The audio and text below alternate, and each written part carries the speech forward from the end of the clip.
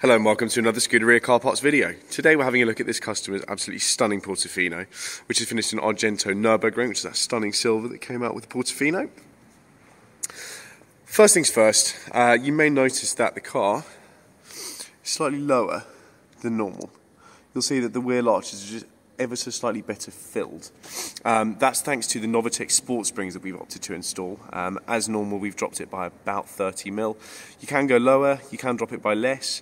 And the other thing to mention about the springs is they are variable rates. So a lot of people, they ask, if I lower the car, am I going to affect the ride quality?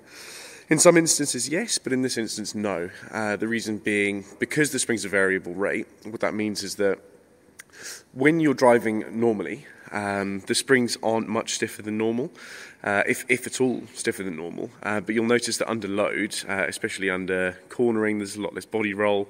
Under acceleration, the nose will pitch up a lot less, and under braking, the nose will sort of dive a lot less. So it's a much more stable platform, it looks much better, and the thing is, it doesn't scream modified. That's the big thing. It does not scream slammed. It doesn't look like it's on airbags or anything. It just looks slightly more sporty and a bit more muscular. That's not the only thing that we've done. We have also installed spacers. So if we have a look in here, this element right there, just between the brake hub and the actual wheel itself, we've spaced by about 10mm in the front. If we come to the rear, these ones are 15mm, and those are hub-centric spacers.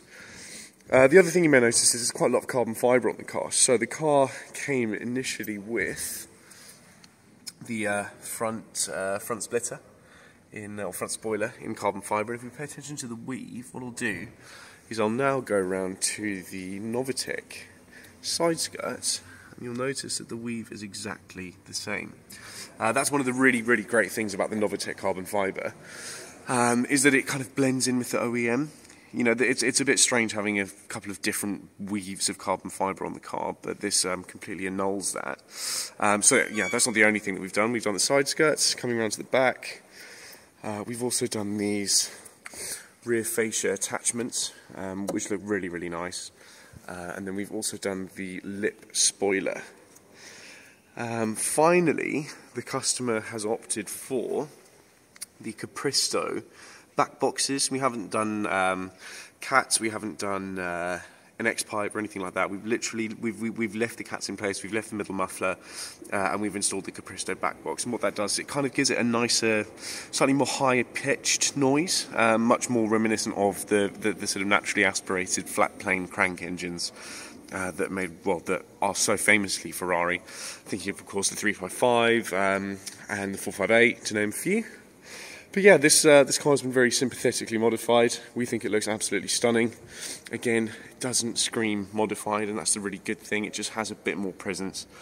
And yeah, we think the customer's going to really, really enjoy it. And thanks for watching. We'll see you on the next one.